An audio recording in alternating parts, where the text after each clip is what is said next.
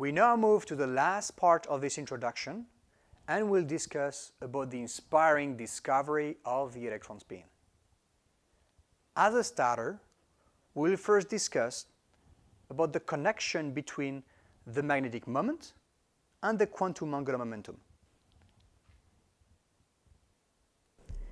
You might remember from the previous discussion that a magnetic moment can be associated with an angular momentum. What we learn from quantum mechanics is that the angular momentum is quantized. If you apply wave mechanics to a hydrogen atom, the magnitude of the orbital magnetic moment is the square root of L0+1 times h bar, where L is called the azimuthal quantum number. The projection of the orbital angular momentum on the quantization axis is ml times h bar, where ml is called the magnetic quantum number and adopts all the integer values between -L and +L. As a consequence, the projection of the magnetic moment on the quantization axis is simply -E/2me times ml h bar.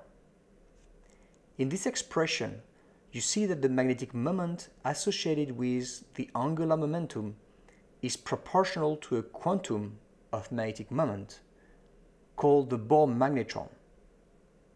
This Bohr magnetron is written μb equal EH bar over 2me. This unit is very often used to quantify the magnetic moment of ions and solids, and we will use it widely in the remaining of this lecture.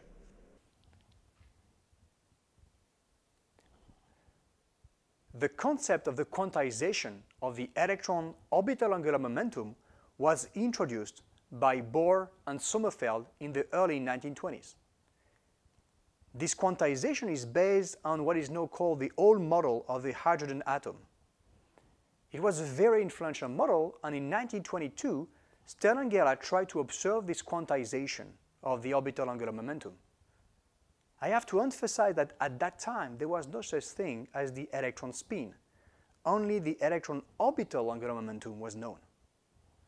So the idea of Stern and Gerlach was the following.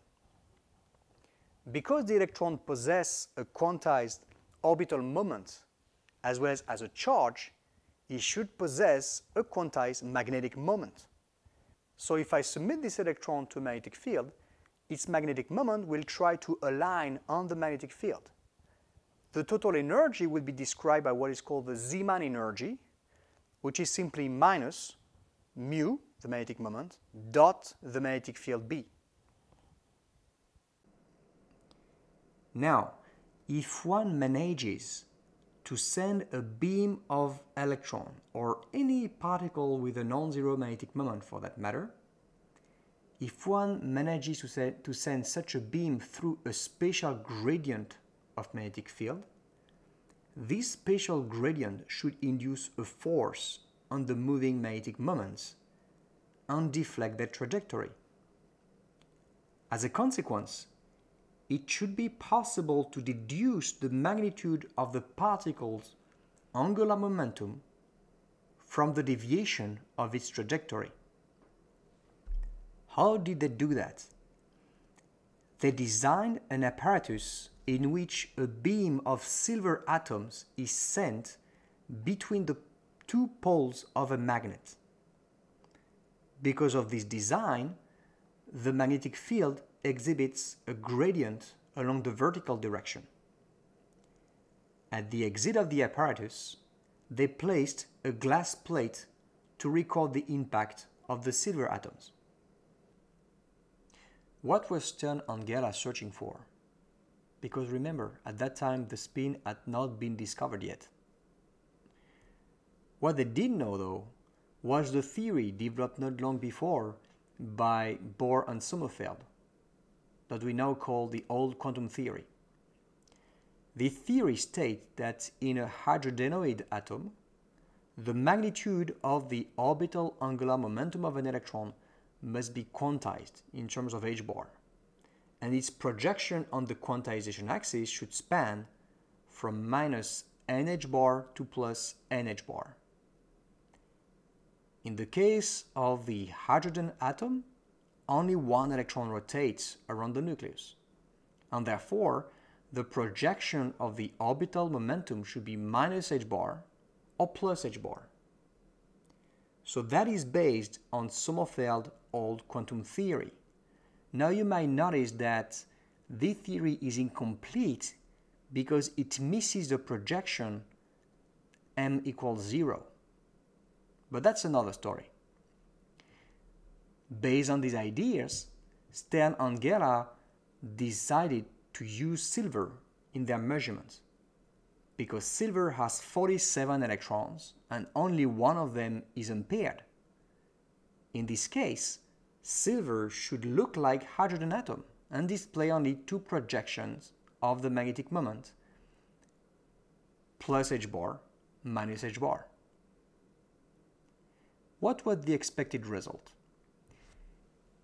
In the classical picture, where there is no quantization, the projection of the orbital angular momentum along the field direction should be continuous and contain all the values between minus h bar and plus h bar. So, if you collect all the electrons traversing the apparatus, you should end up with a continuous line between these two extreme values. In the quantum picture, on the other hand, because the projection of the orbital momentum can only adopt two values, minus h bar and plus h bar, you should end up with only two spots. As you may know, Bohr's old quantum theory was driven by the interpretation of the hydrogen spectrum. In order to interpret the patterns in this spectrum, such as the Balmer's series, Bohr had to postulate the quantization of the electron orbital angular momentum. He introduced a new quantum number called the magnetic quantum number.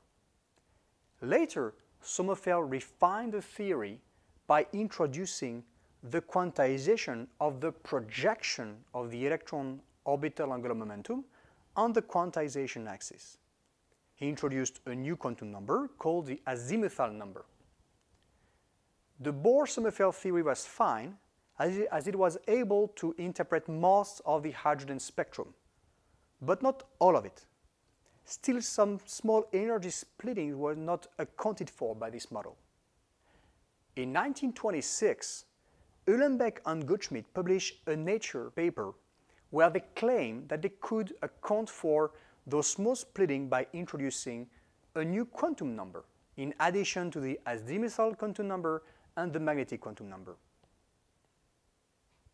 At that time, Uhlenbeck and Goldschmidt were performing an internship with Ehrenfest, and they were trying to interpret or to understand those small splitting in the hydrogen spectrum. What they realized that they could understand those small splitting if they had a new quantum number that could only take two values. In the original theory, these two values are 0 and 1, but it quickly evolved towards what we know, plus 1/2 and minus 1/2. Now what is interesting is that Uhlenbeck had a strong background in classical mechanics, and he pointed out that if one has to introduce a new quantum number, it is like introducing a new degree of freedom to the system. Since the azimuthal quantum number and the magnetic quantum number account for the spatial degree of freedom, then this new quantum number must account for the intrinsic degree of freedom. So in other words, it means that the electron has to spin over itself. That's the birth of the quantum electron spin. An interesting aspect of this new quantity is the ratio between the magnetic moment and the spin angular momentum. To interpret the hydrogen spectrum, this ratio had to be twice as large as the ratio between the magnetic moment and the orbital angular momentum. So in other words, while the magnetic moment associated with the spin is E over me times h bar over 2, the magnetic moment associated with the orbital moment is E over 2me times h bar. Let us come back to our main subject. So the magnetic moment of the electron has two contributions, the spin angular momentum and the orbital angular momentum. It can be expressed as minus mu b over h bar times gs Lz, spin contribution, plus gl Lz, orbital contribution. gs and gl are the g factor for the spin and orbital moment. It is 2 for the spin, it is 1 for the orbital momentum. The brackets here denote quantum averaging.